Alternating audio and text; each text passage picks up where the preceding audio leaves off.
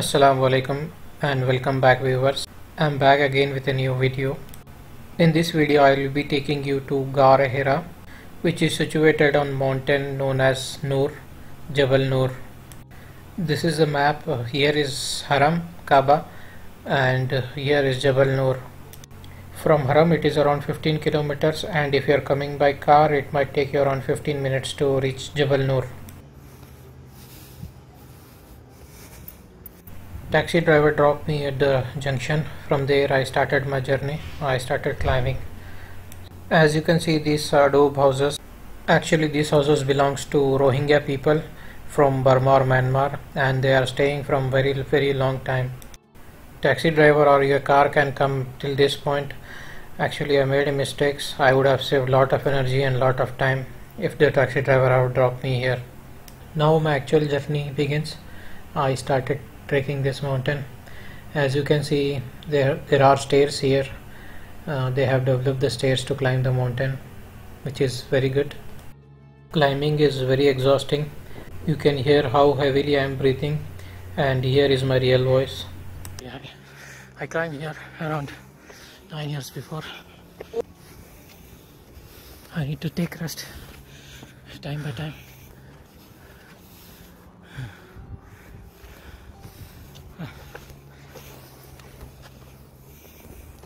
This is a checkpoint resting station. I climbed this mountain 9 years ago, and at that time area was fully rocky and it was very difficult to climb. Usually this mountain is very crowded. Now at present there is corona restriction going on in Mecca. That's the reason you are seeing very few people. I got a clip of this mountain, how it was 9 years before. Just have a look. You can see the difference how it was and how it is at present.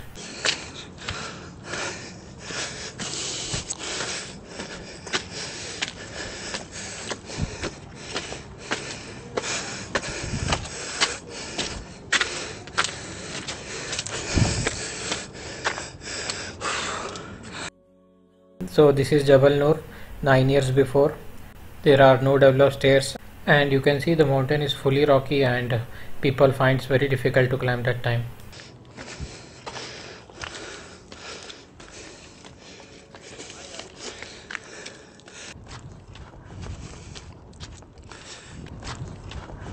So this is present JABAL NOOR. Just see the difference between the old mountain and the present mountain. Actually you can find a lot of difference.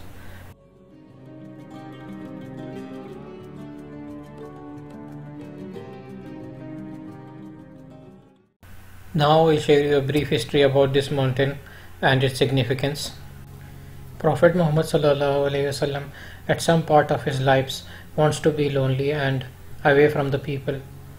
And very often Rasulullah sallallahu alaihi wasallam used to climb this mountain and visit the cave known as Ghar-e-Hira. Imagine how difficulties Rasulullah sallallahu alaihi wasallam has faced that time, because there was no stairs, no any facility to climb this mountain. So this was regular practice of Rasulullah. He used to come here and he used to go in the cave and he used to worship there for very long hours. Usually he used to worship till his food supplies got finished, or he wished to return back to his home. Till that time he used to worship continuously day and night. At one instant when Rasulullah sallallahu alaihi wasallam was in the cave and he was worshipping, suddenly from nowhere a man comes to Rasulullah sallallahu alaihi wasallam in the cave. Actually that man was Jibra'il. He came in the shape of man by the command of Allah. Then Jibra'il showed some script to Rasulullah sallallahu alaihi wasallam. Then he said, Iqra. Iqra means read. Then Rasulullah sallallahu alaihi wasallam said, I am an illiterate man, I don't know to read. Then Jibra'il held Rasulullah sallallahu alaihi wasallam in his hands and he started pressing Rasulullah. Then again angel Jibra'il said, Rasulullah Iqra. And again this time Rasulullah sallallahu alaihi wasallam said, I am an illiterate man, I cannot read. Then again angel Jibra'il held Rasulullah sallallahu alaihi wasallam in his hands and then started pressing again. Then he asked Rasulullah sallallahu alaihi wasallam to read Iqra. Then again Rasulullah sallallahu alaihi wasallam for third time he said, I cannot read. And then again for the fourth time Jibra'il held Rasulullah. At this time Jibra'il held Rasulullah and he pressed with extra force. So the force was such that Rasulullah said that it was such a force that actually I was feeling totally dizzy, and I was about to collapse. Then Jibra'il alayhi salam released the pressure from Rasulullah, and the following verses of Quran he recited. Bismillahir Rahmanir Rahim. اقرأ باسم ربك الذي خلق خلق الإنسان من علق اقرأ وربك الأكرم الذي علم بالقلم علم الإنسان ما لم يعلم كلا إن الإنسان ليطغى أن رآه استغنى إن إلى ربك الرجعى أرأيت الذي ينهى عبدا إذا صلى أرأيت إن كان على الهدى أو أمر بالتقوى أرأيت إن كذب وتولى ألم يعلم بأن الله يرى كلا لئن لم ينته لنسفعا بالناصية ناصية كاذبة خاطئة فليدع ناديه سندع الزبانية كلا لا تطعه واسجد واقترب. Once Jibra'il completed these verses and Rasulullah was totally panicked and he was worried, then suddenly he started descending this mountain. From there he went to his home and asked his wife Khadija radiallahu ta'ala anhu to cover me in a blanket. Then as the time passed, Rasulullah fear was also decreased. Then he shared complete story with his wife Khadija radiallahu ta'ala anhu. Then Rasulullah said to his wife that now he is fearing for his life. Khadija radiallahu ta'ala anhu replied to Rasulullah, O Rasulullah, do not fear. Allah will never ever disappoint you. Don't fear, Ya Rasulullah. So this was a brief history about this place and about this cave. Hopefully I have not made a mistake while letting you know this short description. If I have made mistake, may Allah forgive me. So now coming back to the video. Now I reached the topmost portion of the mountain. So the total elevation from the starting point to this point is around 650 meters, which is more than half a kilometer. So you can see at the far distance, this is the clock tower. This is just beside the Kaaba, Masjid al-Haram, and it is the second largest tower in the world after Burj Al Khalifa.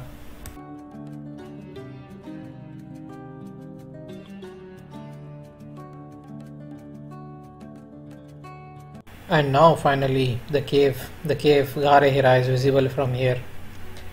Few people are already in the cave, so let's go in the cave.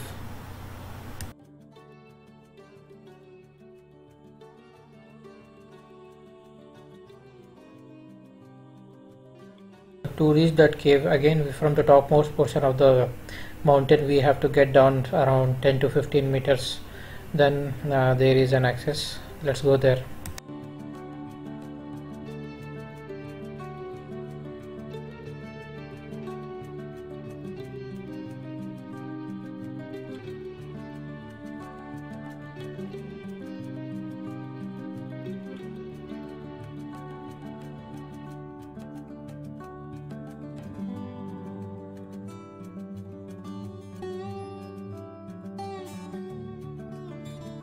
So Ghar-e-Hira is on the other side of this rocky scattered area. Actually there is very narrow space to go through it. This is the one and only way to reach Ghar-e-Hira. So let's go in there. The passage is very narrow and we have to watch our head, and the place is very scary also. Just be careful.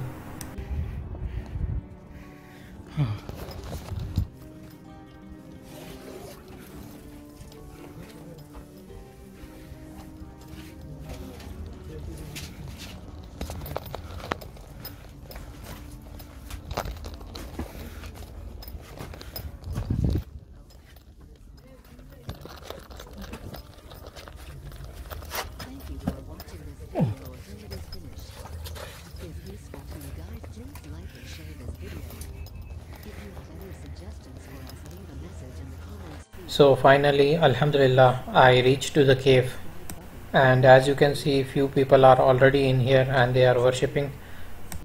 Actually this place is hugely crowded, and During the time of Hajj or normal time of Ramadan, this place doesn't have even place to stand.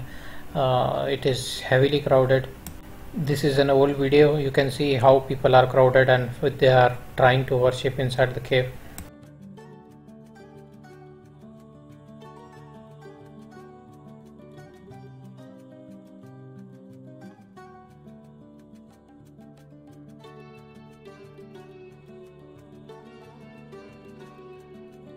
As you can see in the video how heavily crowded it is. The space in the cave is only for 2 people stand at a time, and you can see how heavily it is crowded, and there is any space left even to stand outside the cave.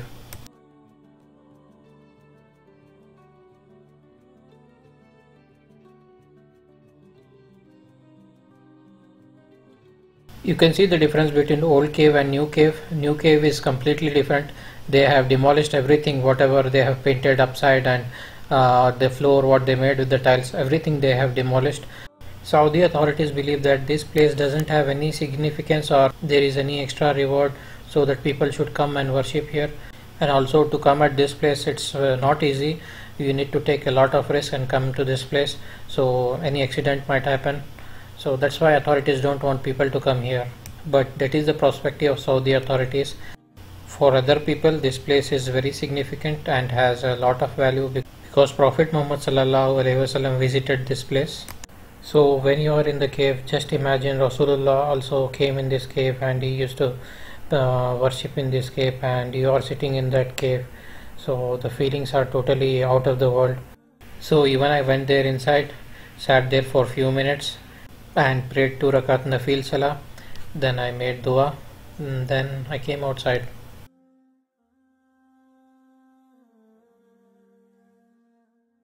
So about my journey, climbing the mountain of 650-meter height, that too in a rocky area, it's not so easy. Here are my few suggestions which you should take care before climbing this mountain. Try to climb this mountain when you are totally fit and you doesn't have any heart issues or any health related issues. Don't attempt to climb this mountain along with children or infants. They will give you extra trouble. And third and final suggestion, don't overeat before climbing this mountain. Eat lightly and take extra water along with you.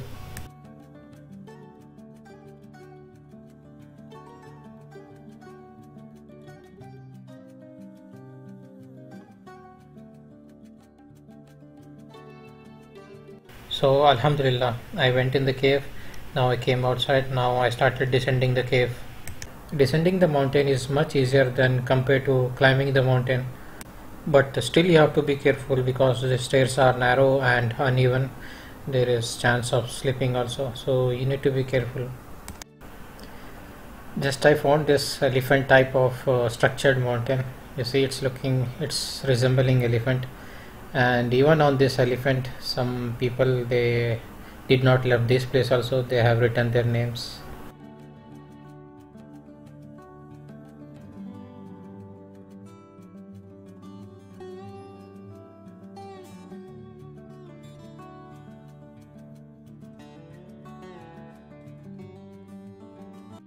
So let's move further down.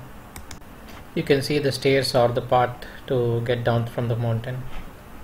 This is the beautiful Mecca city.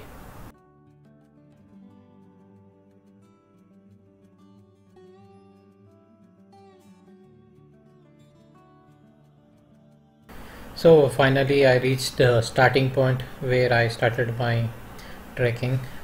Alhamdulillah. My total journey time was about 1 hour. I started from this point, climbed the mountain, prayed in Ghar-e-Hira and came back. It took me 1 hour. This is a total summary of my journey. I got this in Google Health app. As you can see, the total time is about 59 minutes and the distance covered going up and coming down, it's around 2.25 kilometer, and highest elevation is about 630 meters, which is more than half a kilometer.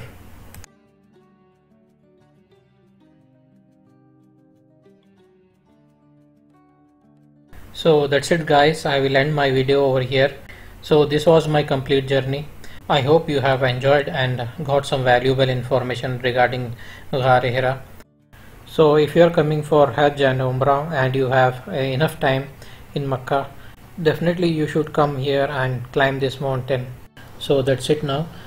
Please watch my other videos also, and like this video and subscribe to my channel. Thank you.